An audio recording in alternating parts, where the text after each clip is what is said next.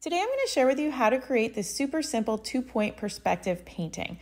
We begin with scrap paper and drawing stacked boxes in 2-point perspective.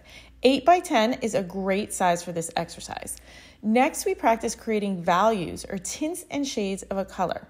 Using a black and white value scale as a reference can really help you see the values and get the accurate contrast. Once the value scale is done, we check for accuracy, and then we move on to the painting and we paint one side with our darker values and the other with the lighter values. This gives that illusion of three-dimensionality and light coming from one side. Here are some examples of finished work on 8 by 10 canvas board. If you like this project, like and subscribe to see more.